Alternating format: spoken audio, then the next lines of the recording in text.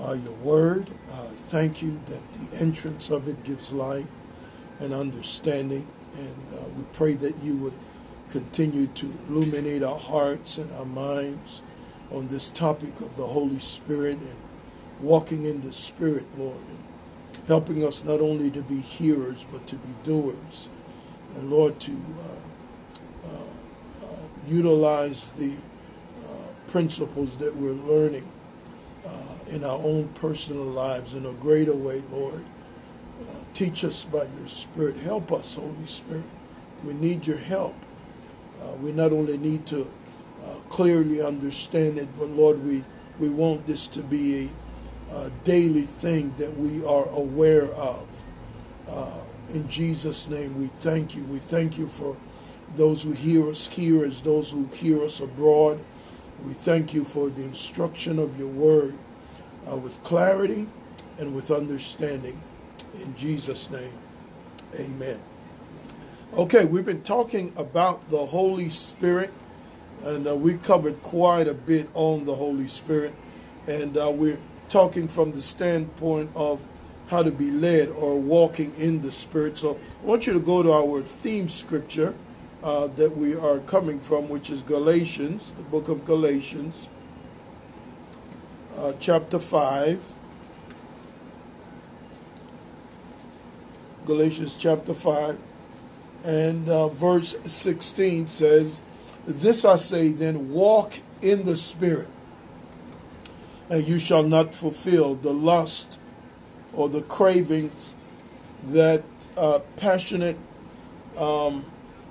impulse that's within the human being to act, behave, and do things outside of and away from God." All right? And so he says, walk in the Spirit, and you won't have to do that. I know we have a choice, right? There is a choice in God, but this really is no choice. You understand? When you understand what the flesh brings you, then the only doorway for victory is to walk in the Spirit. And what I'm teaching you doesn't happen overnight. Okay? But you train yourself. You train yourself this way. It says, verse 17 says, because the flesh lusts against the Spirit, and the Spirit against the flesh, you see? And these two are contrary the one to the other.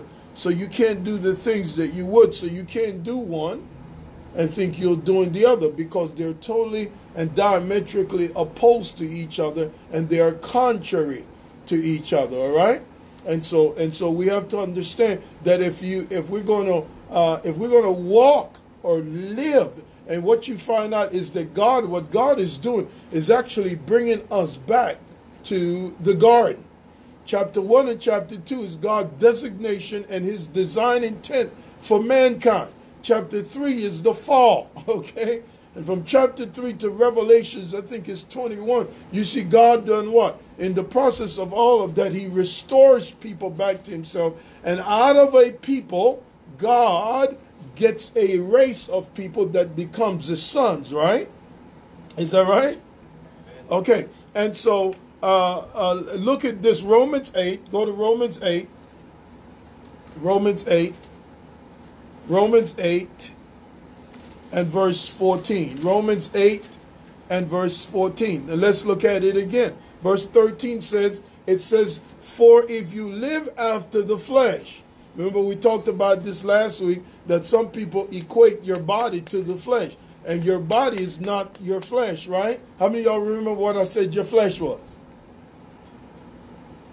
Anybody remember? What did I say your flesh was? Go ahead, you can talk to me. What did I say your flesh was? Anybody want to take a stab at it? Okay, so it's a system of thought, right? It is a system of thought that is entirely independent of itself from God. It's really what it is. It is a system of thought. And you see that system, right? You see that system in Genesis 3 where the devil told Eve, God said this, but don't believe what he said. You can do this. You can be God of yourself, right? So it's a system of thought. So he says, for if you live after what? Your flesh, you see, fulfilling those appetites and desires, you will die. But if you through the Spirit mortify the deeds of the body, you shall live. For as many as are led by the Spirit of God, they are what? They are the sons of God, the weos, right?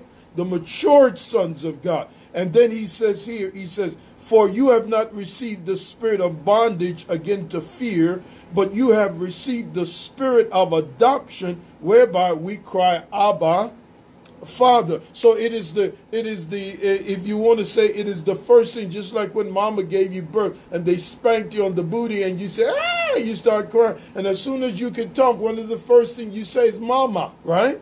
And so he said, the writer says that one of the first things that happens to us is that cry that comes from our hearts to God the Father that says, Abba, Abba, Abba, or Daddy, right? Verse 15 said, for you have not received the spirit of bondage against to fear, but you have received the spirit of adoption, whereby you cry, Abba, Father. Verse 16 said, so the Spirit itself, better rendition, is the Spirit Himself. The Spirit Himself, the Spirit Himself bears witness with what?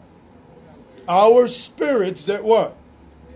That we are the children of God. Now you must not forget that one of the first ways that the Holy Spirit leads you, and one of the first ways that you and I walk in fellowship, the way the Holy Spirit communicates to us is to our spirits, right? Because He lives in our spirits. You with me? So notice the Holy Spirit is the only capable one of controlling your life, not a man. He's the only one capable of controlling you. He has taken residence in you, which is within your spirit. So I remember especially when we talk about this, when I contemplate when I was in New York City, and if you remember, I talked about that when the Lord put us on the streets in New York and we preached down there for 6 months straight, 12-hour shifts, right? And we preached full time. And it came to a point where I did not know what else to do. And it got cold. We were doing this for about 6 months. And I didn't know which direction to take. And as I laid on my bed and began to pray in the Holy Ghost, asking God, God, what do you want me to do? I didn't know whether to go right, left, up, down. Didn't know what to do, right? And I told you how the Holy Spirit spoke to my spirit and told me the direction that I needed to take. That's the only one that's supposed to direct us. That's the difference today with the Christians, or not Christians, but the church in the Old Testament. And we have to understand that today. The Holy Spirit is the only one that has the right to govern and control your life. You don't even have the right to control your own life. Because when we control our own lives, we get ourselves in all sorts of mess, right? And so we have to listen to the Holy Spirit. He's the one that knows the mind of God for you. He's the one that knows the plan of God for you. And He's the one that knows how to lead you. So what we must understand is that the people in the Old Testament did not have the Holy Spirit residing in them. What you call the laity, or if you want to use that, the congregation, they didn't have the Holy Spirit abiding in them as we do today. So for them to hear from God, they had to seek out what you call a prophet, right? The priest was anointed to do what? To offer up the offering for the sins of the people once a year. And the king was anointed in order what? To lead the people or to govern the people. And then you had judges that God raised up. But by far, the people did not have the Spirit indwelling them. And remember that even with that, the Spirit came upon them, Crystal, to empower them to do something, and then He would leave. Okay. He did not abide in them. You follow me? He did not abide in them. So in this case, or in this sense, it is totally different than the Old Testament. So when we're talking about the leading or the direction of the Spirit, the Holy Spirit has to govern you. The Holy Spirit knows what your life is supposed to be like. He knows exactly where you are supposed to be and where you are supposed to go. So he governs that. So you say, well, what about the pastor and the prophet and all these others that God put there? They are put there in order to teach you and to instruct you by the Spirit so that you can grow up and become matured in the Lord so you can hear God for yourself. That never negates them. It never negates their need in your life. But boy, when you talk about governing your life and talking about what you ought to do or not do, no man can tell you that but God. All right? Especially if you want to be right. No one can effectively direct that but the Lord. Now, the Lord can speak through his servants. And the Lord will do those things. And I'm going to show you when the Lord does that, how you know these things, right? The prophet would say the word of the, and you read many times in the scriptures where the Bible said the word of the Lord came to me. Well, I think that's kind of how it came to me when I heard it, because it sounded like it was from out. It sounded like it was audibly outside, but it was actually inside me. The Lord spoke to my spirit, and your spirit is who communicates with your mind. All right, your spirit is who communicates the things of God to your mind. So sometimes God can speak to you and it sounds audibly, it sounds so audibly, but he speaks to you on the inside. He speaks to you on the inside. Secondly, in the New Testament, you will know and see things. A prophet can know and see things supernaturally in the New Testament, and he does do that. Okay? A prophet will see and know things supernaturally. However, you have to understand that the status of the prophet in the New Testament is entirely different than the status of the prophet in the Old Testament. People get in trouble in the New Testament, okay, when a prophet begins to control your life. Okay? So when folks in church get into trouble, get into a lot of trouble. A prophet gets in there and start telling you what to do, and the Lord never told you, or you have no witness in your spirit about it. Do you follow me? So the prophet's office is of a necessity today as it was back then, okay? But he operates a bit different than the Old Testament prophet, okay? And we need to understand that, okay? We need to understand that. So in the New Testament, you will know and see that the prophet operates supernaturally just like the Old Testament prophet. However, his status or his modus of operating is a bit different. It's not the same like the old. You say, well, how is that? Well, in the New Testament, Christians do not need to seek guidance through a prophet. Right? Is that right? Y'all with me? Amen. They don't need to seek guidance to a prophet. In the Old Testament, they will go to the prophet. Why? Why would they go to the prophet in the Old Testament? To hear from God, right? They did not have the Spirit, right? The prophet is the one that had the Spirit, and so the prophet can tell them what the mind of God is and what God is saying to them. But in the New Testament is a bit different, because now not only can the prophet give you the mind of God, but now you have that same Spirit in you. You see that? That same Spirit now resides on the inside of you. So you don't seek guidance through the prophet. You seek guidance from who? From God, right? The Holy Spirit is the one guiding. So if you want to know what to do, you seek God about that.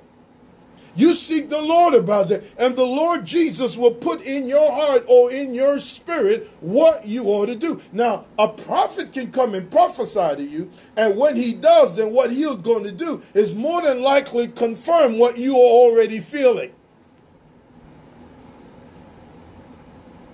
You follow me? Are y'all with me?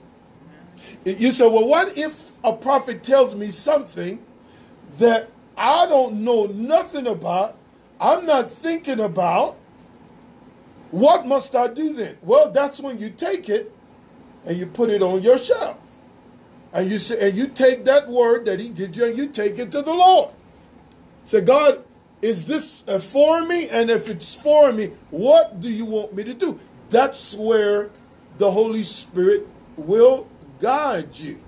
All right? These are, I'm telling you, I know maybe this sounds elementary to you, but you will be surprised. Okay? You have to be careful. You have to be careful where you and I put individuals and what we allow them to do. The Holy Spirit is the only one that knows your life and knows where you ought to be. All right? So you don't seek guidance through a prophet. It is possible that God can use a prophet to give you guidance. Okay? So I'm not saying he doesn't. All right? But the believer doesn't go to him in order to know the mind of God. Not today. Today, you see God for yourself because God is living on the inside of you and you got a Bible. Okay? So the New Testament prophet, what he does is he confirms. He confirms. The New Testament prophet confirms within your spirit what God is already saying to you. And I'm going to show you how it works in the Bible. Okay? I'm going to show you how this works in the Bible. Because this is how you're supposed to live. I know I sound redundant, but maybe one day you'll be thanking me that I did it so redundantly. Okay? This is how we're supposed to live now. The voice of your body is your feelings. All right? But we listen to that a whole lot. And what God wants you and I to learn how to listen to is the Spirit on the inside of us, or your own spirit by the Holy Spirit. The voice of your spirit. How many of y'all remember who I said the voice of your spirit is? What's the voice of your spirit? Your conscience. It's the voice of your spirit. Just like you have a natural voice, you have a voice. Your spirit has a voice, and he speaks to you. Okay? That's called your conscience. I'm going to show you how this whole deal of the witness of the Spirit works in our life. And we're going to look at the Word of God, okay? I want you to go first to Acts 21. Acts 21. Now, you know, as I grew and people taught me these things and I learned these things, what I realized as you grow is the only way to learn it real good is to do it. And I'm pretty sure what I'm saying, all of us have experienced it to some degree or another. Okay? Acts 21. But this is how we walk. The Bible said walk in the Spirit, right? Or in other words, walk in fellowship with, listen to the Holy Spirit. Well, if I'm going to listen to him, I need to understand how he speaks to me. Okay? Acts 21, you there? Okay, look, I'm going to read from verse 8, Acts 21, and I'm going to read from verse 8 to verse 14, okay? And that way we can get the gist of it. And the next day, we that were of Paul's company departed and came into Caesarea, and we entered into the house of Philip the evangelist, which was of the 7, and abode with them. All right? And the same man had 4 daughters, that's Philip, 4 daughters that were virgins, which they prophesied. Now, I want you, I'm not going to go down this rabbit hole. But I want you to see, they prophesied, but they were not prophets. Okay? Verse 10, as we tarried there many days, there came down from Judea a certain what? Aha! So they had prophets in their day. A certain prophet came down, and his name was? Agabus, right? Verse 11. Now, look what he said now. Verse 11 said, and when he was come down unto us, he took his girdle. All right? He took Paul's girdle and he bound his hands and feet and said, "Thus said the Holy Ghost." So he's going to tell you what God is saying. He said, "So shall the Jews at Jerusalem bind the man that owns this girdle and shall deliver him into the hands of the Gentiles." And when we heard these things, both we and they of that place besought. That's a nice word to say. They begged Paul, "Do not go to Jerusalem." You see that? They begged him, "Don't go, man. Stay here with us." Look at Paul's answer. Then Paul answered and said, "What do you mean to weep and to break my heart?" He said, "I am not only ready to be bound, for I am ready not to be bound only, but also to die at Jerusalem for the name of the Lord Jesus." And when he would not be persuaded, we cease, saying, "The will of the Lord be done." Now you got to examine this. You got to examine it, because what the prophet here did not do is tell the man what to do.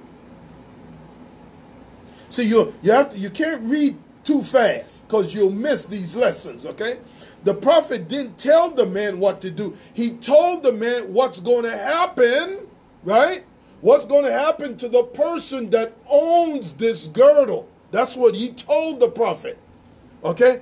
The people are the one that say, "Don't go, because we don't want you to be bound, Paul. We want to keep you around. We don't want these bad things to happen to you." But listen to this. Paul had to obey the Lord. So now, how do you know that he was following what God had put in his spirit? Well, there is scripture for that. Go back over to Acts chapter 9. Go to Acts chapter 9. Acts chapter 9. Ty Cook, what's up, man? Randall, God bless you all. Look at this. Acts chapter 9. Acts chapter 9 and verse 21. No, I'm sorry, verse 15. It says here, this is when Paul was thrown off his horse, right? Went to Damascus, right? He was blind for 3 days. Now look what happened. God spoke to Ananias and says, "Go down to a certain house. There's a man in there called Paul." You know who he was. He said, "I want you to pray for him. He saw you in a vision. You laying your hands on him, praying for him, receiving his sight. I want you to go and do exactly what he saw." Verse 15. "But the Lord said unto him, Go your way, for he's a chosen vessel," Jesus talking to Ananias, "unto me, to bear my name before the Gentiles and kings and the children of Israel. For I will show him how great things" he was what?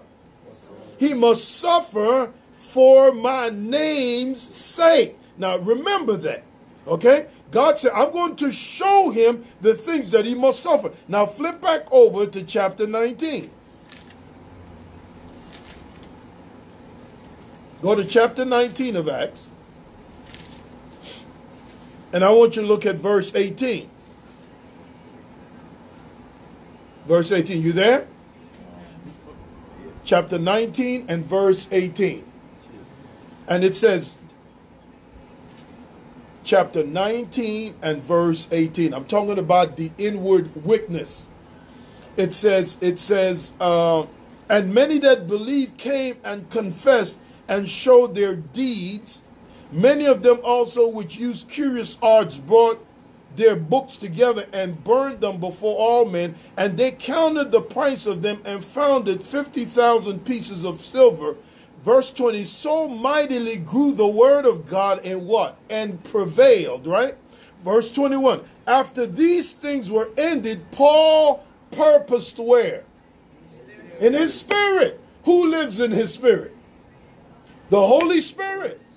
Okay? So Paul purposing in his spirit is indicative that the Holy Spirit was communicating to the man. Okay? Y'all with me? The Holy Spirit was communicating to Paul what he needed to do. It said he purposed in his spirit when he had passed through Macedonia and Achaia to go to Jerusalem. Watch this now. Watch this now. This is where the prophet told him, right? The person who goes to Jerusalem is going to be what? Is going to be bound.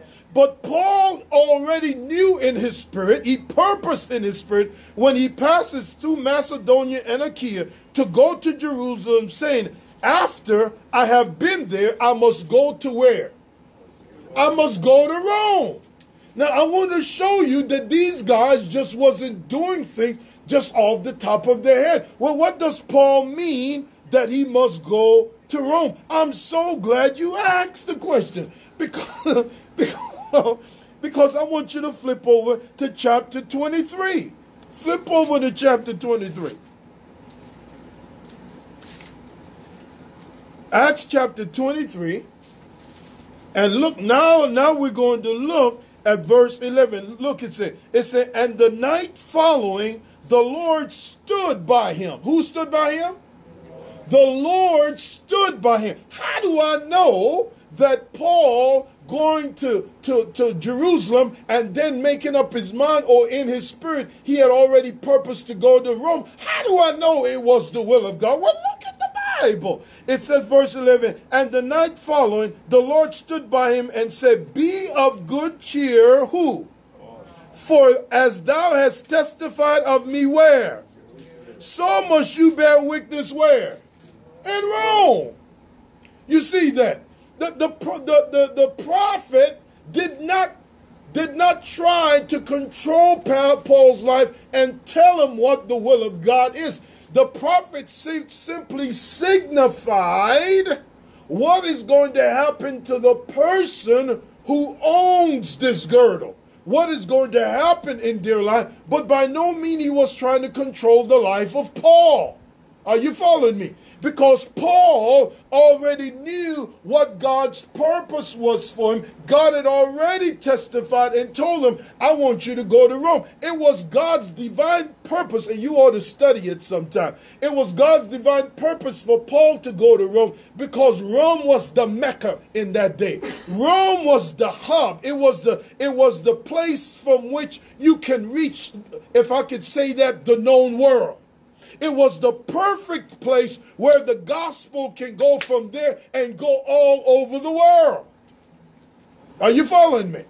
And so God already had in mind that Paul was to go to Rome, but Paul was not going to get there without any trouble. And so you see, if you allow just trouble or difficulty to stop you, you will never fulfill the plan of God. If you allow trouble and difficulty to dictate to you whether you're in the will of God, you got problems. Are you following me? Because none of us, look at me, none of us, that includes me, we do not like trouble. We don't like pressure. We don't like pain. Are you listening to me? All of us want everybody to like us. You don't want to start doing the will of God and all of a sudden people don't like you for no reason. None of us asks for that. But there's a devil in the world. You're not going to just start something for God and the devil looks at you and claps. And the demons clap and say, isn't that nice, Velma Peterkin? You over here and you're going to start this? The devil's not going to do that. Are you listening to me? He's not going to sit idly by while you are trying to get close to God and not try to inflict you or cause difficulty and problems in order to stop you. The devil is not going to do that. And if you, watch this now, if you make the decision of whether it's the will of God based upon whether you're having conflict or not, you will always miss the will of God. See? You can't take those things. You can't take those things to decide. You can't take those things to decide what the will of God is. All right? Now there's a question, and I'm going to answer it in a little bit, but it said, what was the purpose of the prophet sharing that info since Saul already knew what it Saul already knew. What is a test of obedience? Well, I said I'll answer it later, but it's right in step with what we're saying. Well, what the prophet was doing was preparing Paul. Just because Paul knew he had to go to Rome, he don't know what all is going to face him. The Bible says that save that the Holy Spirit witness to me, that bonds and afflictions abide me. That means everywhere I go, trouble is coming. But that doesn't mean Paul was like you and me. That doesn't mean he knew everything. It doesn't mean that he knew all that was going to happen. So even though he's going to Jerusalem, the prophet said, hey, the person that owns this girdle, this is what's going to happen to him. So think about it with me. If you're going down the block and you knew that certain challenges are going to happen, what would you do? And don't tell me you're not going to go. Don't tell me you're not going to go. All right? But what you're going to do, if you had to go, mother, is you're going to prepare yourself. You see what I'm saying? Now, we can gather by Paul's response after the prophet told him is that the dude was pretty tall inwardly. And he had made up his mind. But the prophet nonetheless signified, not only to him, but to those who were there, this is what's going to happen. And that's what you will find a prophet, a real prophet. I'm talking about real prophets, okay? I'm not just talking about folks that prophesy. Because that don't make you a prophet. All right? That don't make you a prophet. Supposing you all had a pain in your abdomen. What they get in there again? Your appendix, right? And you come to church, and I said, I know what you got. You got a problem in your appendix. I'm going to operate on you. Just come back in the morning, and I'll operate on you. Are you going to show up? No, you're not going to show up. You're going to be like, Pastor, I love you, man. I really love you, man. But I'm not coming. If you're not teaching the Bible, I'm not coming. Why? Not a doctor. You're not trained. I'm not trained. I don't have the know-how, the knowledge, the understanding. I don't possess the tools. I don't have the tools of the office to give you the comfort and assurance that I can perform surgery. Now, you pretty much know I got the tools for what I'm doing. All right? I got the tools, I've got the experience, and I have the paperwork and everything to show you I have the tools for what I'm doing. But to go operate on you, I don't have. Well, it's the same thing with a prophet. If a person is a prophet, he has to have the tools of the office. Are you listening to me? Are y'all hearing me?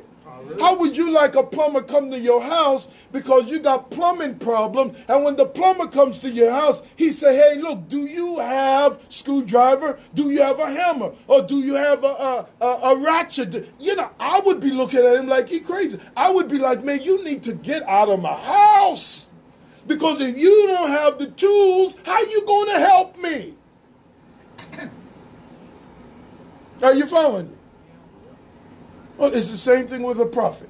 It's the same thing with the evangelist. Same thing with the pastor. Same thing with the teacher. Same thing with the apostle.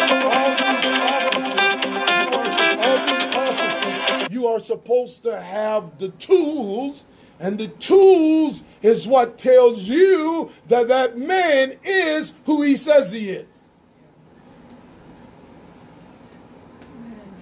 Are you following me?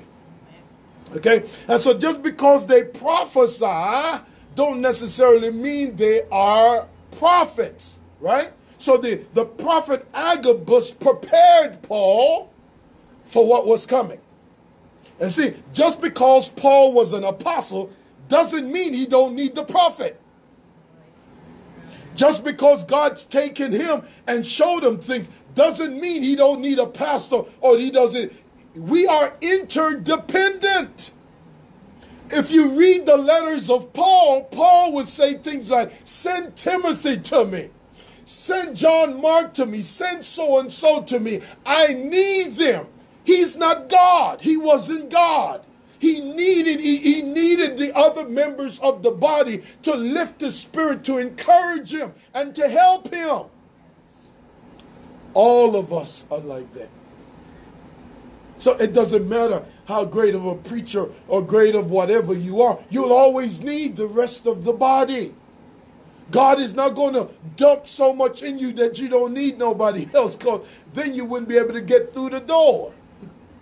Your head would be so big. And that's why God gave Paul a thorn in the flesh, a messenger of Satan to buffet him. Because this man went to heaven, God showed him all this stuff, and to keep him grounded on the earth so that he doesn't get a big head. And that's what 2 Corinthians 12 said. All right? So that he's not exalted above measure. The messenger of Satan was given, and the messenger of Satan kept Paul grounded. That means he kept Paul understanding, you're a man, and you need God, and you need the rest of the body. Regardless to what you've seen, you're still a man. You follow me? Is this good or what? I tell you what, I can get saved all over again right now. Okay? All right? So again, I wanted to show you how this weakness, it's a weakness that comes into your spirit. Sometimes it's not even words. It's not even words. It's like a knowing, like something that you know. It is information that comes to your spirit by the Holy Spirit that is transmitted to your mind, but it's a knowing by your spirit. So, have you ever been there? Those of you out there, have you ever been there where you attempted to do something and you don't know why? I just don't feel good about this. I just don't, we can say this, I don't have a peace about it. Something ain't right about it. You don't know exactly what. You got to listen to that.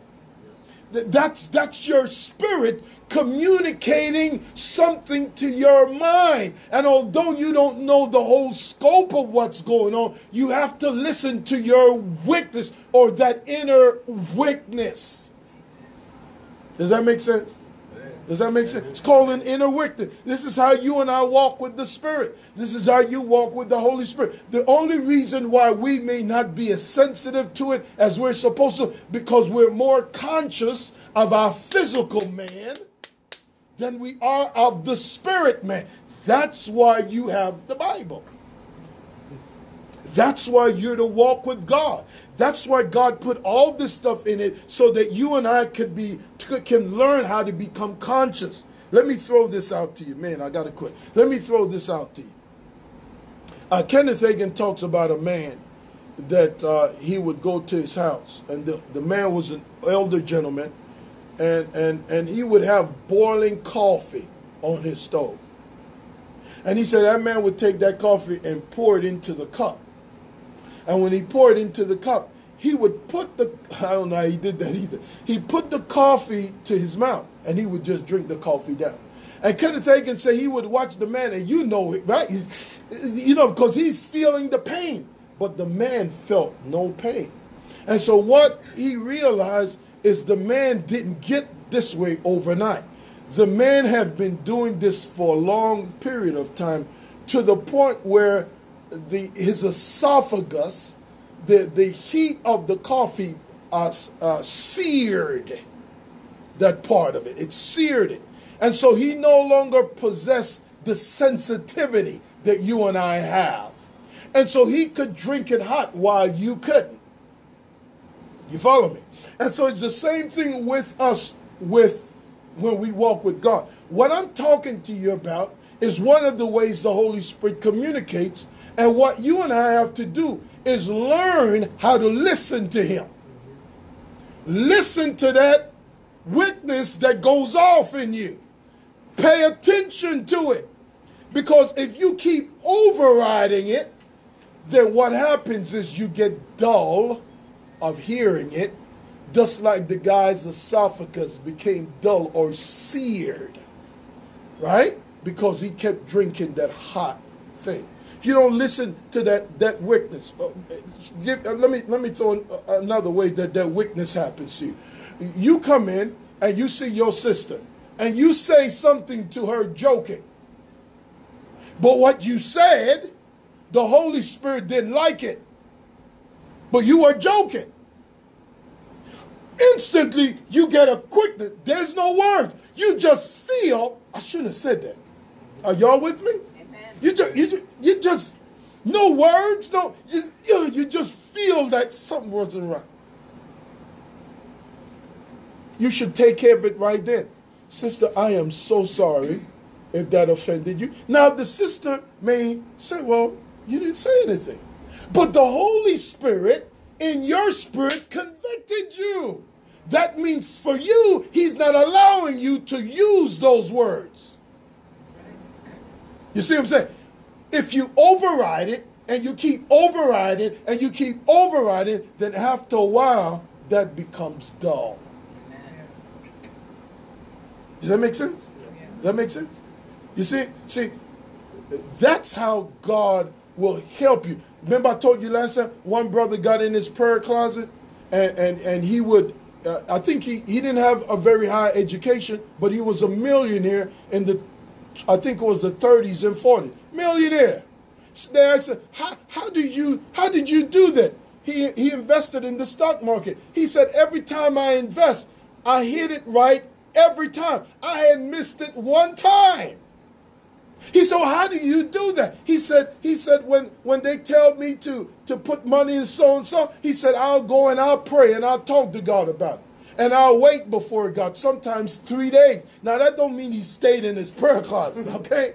He did what he did, but he stayed in a prayerful attitude, listening to the Lord. And he said that when his spirit would say yes and his mind said no, he went with his heart. And he hit it every time.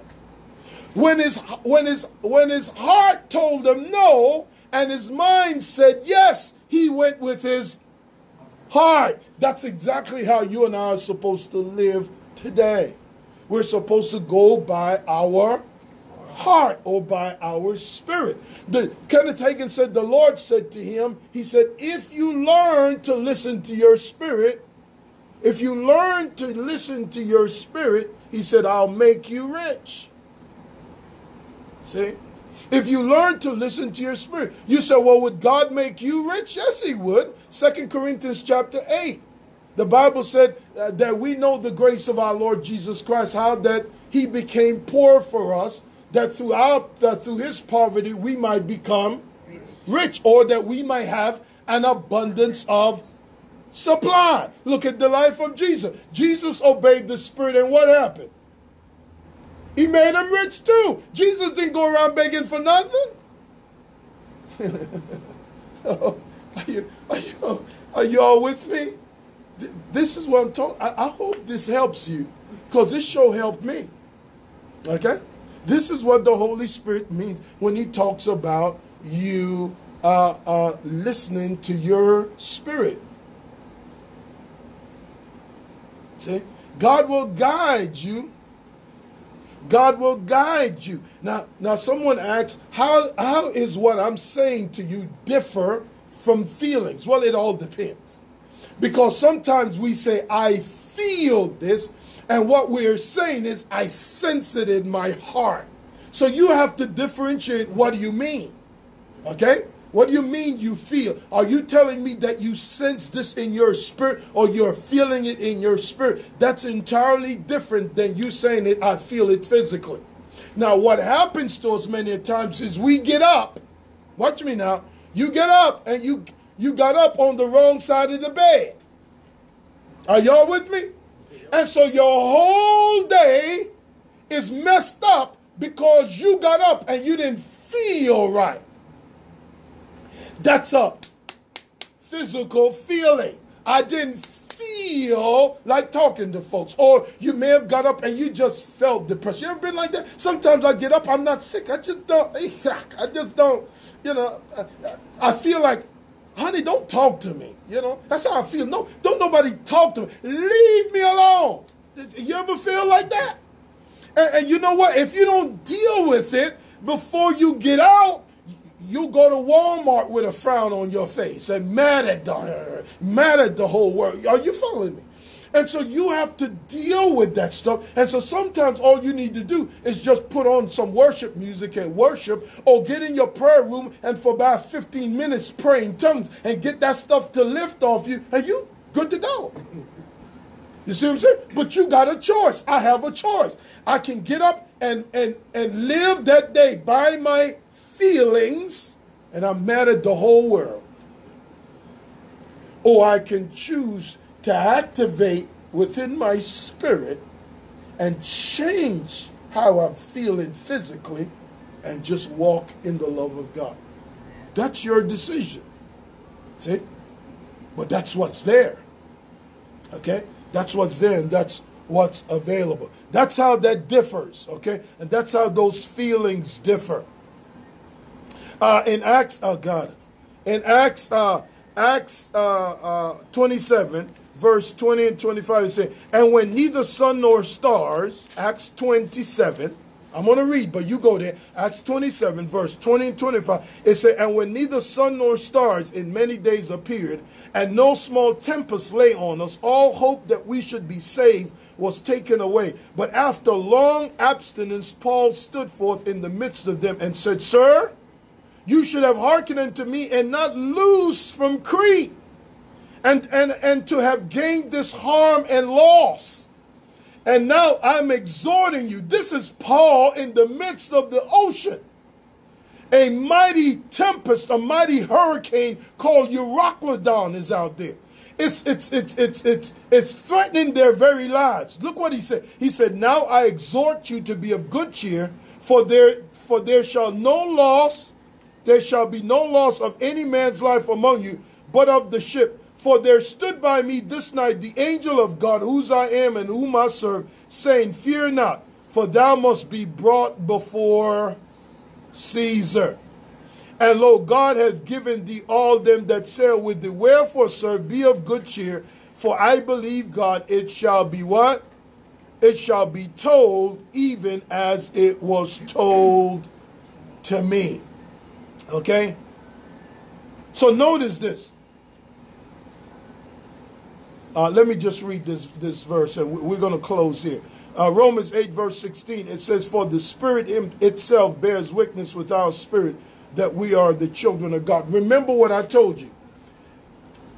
If the most important thing in life for you and I happens when you and I receive Christ as our Lord and Savior, and the ability or the information, the confidence of knowing that Christ is your Savior, that you have passed from death into life, and that your eternal destiny has been secured, the prominent way that you come to know this, or the way God lets you know that, is by the Holy Spirit bearing witness with your spirit. Then that tells you and I that the prominent way that God leads you in life is by that inward witness. The prominent way that God lets you know. You're outside, you're on the job, you have to make decisions. If you take the time to develop your spirit, okay? If you take the time to develop your spirit, you can know what decisions to make. You will know when the peace of God is not there for you to do it. You'll know when to what decision you ought to make. And if you don't know what to do, then don't do nothing. You'll be amazed at what the Holy Spirit will guide you in if you pay attention to Him. He'll guide you in the little itsy bitsy things. As a matter of fact, if He can't guide you in the little itsy bitsy things, you won't believe Him to guide you in the hard things. But if you all don't get nothing I'm saying, if you don't hear nothing else I'm telling you, I simply want you to understand that the life that you and I have available to us far exceeds what we have been living. And if God gave us the Holy Spirit as a down payment, the Bible calls it the earnest That's a down payment. If the God gave us the Holy Spirit as a down payment, he did not give him for you to use him. He gave him to you so he can use you. He knows the mind of God, folks. He knows what you need. The Holy Spirit knows what you need. It's out of your belly that the joy of the Lord comes. It doesn't come out here. The joy of the Lord is not dependent on circumstances. It comes out of your belly. So when things ain't going right, you can muster it up. Paul said, I pray in tongues more than all of you. You hear me? Because the praying in tongues helps you.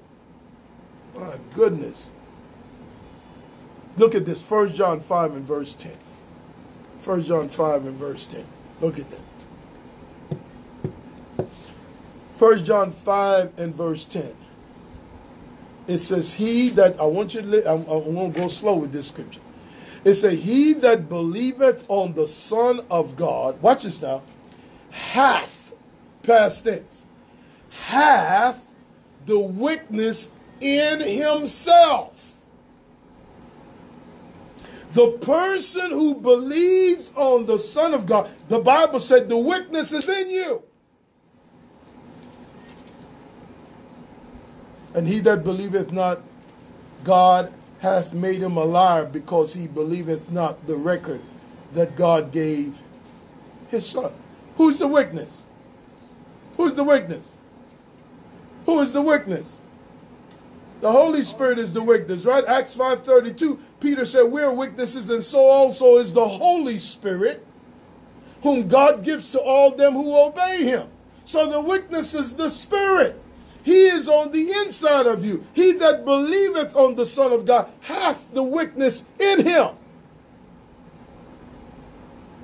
And the witness in you, that was 1 John 5 and verse 10. The witness in you will save you a whole lot of heartache. The witness in you will save you a whole lot of time. The witness in you will help you. All right?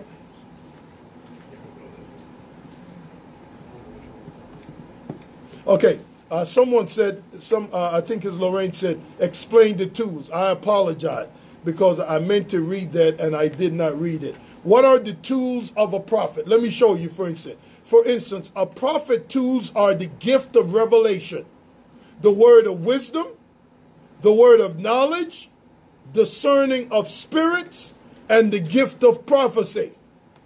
All right? Those are the tools of the prophet. Plus, he's called to be a preacher. You say, what do you mean, preacher? Well, let me explain it this year. The word of wisdom lets you know the future, right? The word of knowledge gives you the present or the past. Discerning of spirits help you to discern demons, angels, or a human spirit. So you see, a prophet can't tell you the future, Steph, unless he can see by the mind of God. He can tell you the future. You see that? Unless he has the mind of God, he can't tell you the present or the past. And he can't read people's lives without the power of the Holy Spirit. That's the mind of God. Those are the tools of a prophet. Okay? And when we get into, whenever we get into the fivefold ministry gift, then we can talk about each office and you can see all the tools that they all have. So, anybody can say I'm an evangelist. But you got to have the gifts of an evangelist. Anybody can say, I'm a pastor, I'm a this, I'm a that, I'm the other. But do you have the tools? Are you listening to me? God can call you to that. But if God puts you in there, you've got to possess the tools to do the job. Okay? If you don't have the tools, then you can't do the job. Okay? Okay, amen. Amen. Praise the Lord. All right. We're gonna pick up on next week. Okay, we're talking about walking in the Spirit. Okay, being led by the Holy Spirit, and we just talked about the witness of God in our hearts. And the book of Acts is filled with these things, and you can see how the early church, how they functioned in it. Okay, you can see how they functioned in it, and boy, today, if nothing else, we need the Holy Spirit. We need these things in our life, and we need to develop and mature in the things of God to where we learn and know how to function in these things. Amen. And I hope this has really blessed you tonight. Father, I just give you thanks and praise tonight for your word. I thank you for the mighty power and presence of the Holy Spirit. I know I've given us quite a bit tonight. And Lord, even those who are listening to us over Facebook, Lord, that you would move them to study even further and to even take the scriptures that we have laid out, Lord, and they can go even further than I'm able to tonight, Lord God, and see how these things work, because you have the examples in the scriptures. And I pray in Jesus' name that you would just help the people, help us here as well as abroad, Lord. Cause your wonderful Spirit to move upon us and to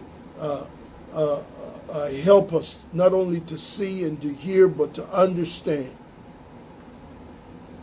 And Holy Spirit, I pray that you would take us even further in the things of God, and you would help us, Lord. Help us. Help us, God, in Jesus' name. Help us. Help us to drink of you. Help us to take the time to take in this life that you have in us that will benefit us in our everyday life and all that we have to do daily, Lord. Stimulate our hearts. Set our spirits on fire. Reignite us passionately for you, Lord Jesus, and for the things of the kingdom. We thank you. And don't let, as the word says, don't let the things that are happening cause the love or our love to grow cold. But let us burn even more so, Lord, for you. In Jesus' name, I thank you and I praise you tonight. Amen. Look, we love you. God bless you. We'll see you on next Thursday night, okay? We love you in the Lord. I know we touched on some things. If you have any other questions, send us your questions, and I'll make sure that we're able to touch on that on next week, okay? If you'd like to write us, you can write us at rodolfopeterkin.org, our website. Go there and just let us know how God has blessed you or helped you, or if there's something that we need to help you or pray with you for, that we'll be more than happy to do that, okay? All right, we'll see you on next week, Thursday at 7 o'clock. God bless you. That's Eastern time. We love you in the Lord. Bye-bye.